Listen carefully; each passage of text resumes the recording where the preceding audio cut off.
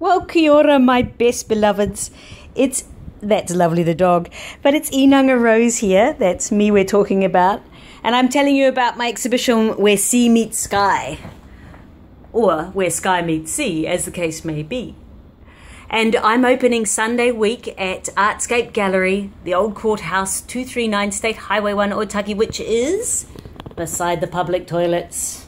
If you're travelling north, it's on your left, nearly opposite the mobile station. Easy to find, hard to get a park. Park across the road.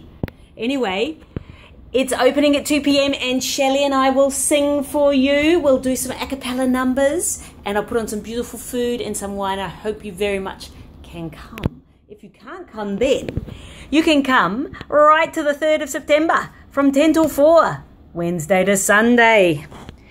Some of the work is just really looking good. I'm very proud of this polystyrene one. You can see how thick the polystyrene is on the edges here, and this is one of my very special pieces. And speaking of special pieces, yes, we'll just walk all over it. This one is called Scud, and it's getting a back put on it and the frame put on it. It's just drying at the moment with some pressure on that.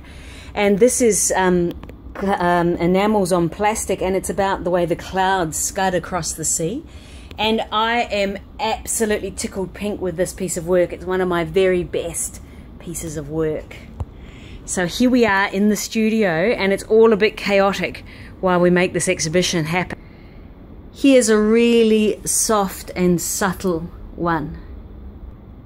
And I'm having a complete love affair with the colour orange. Just at the moment, orange is the bee's knees, as Nana would say.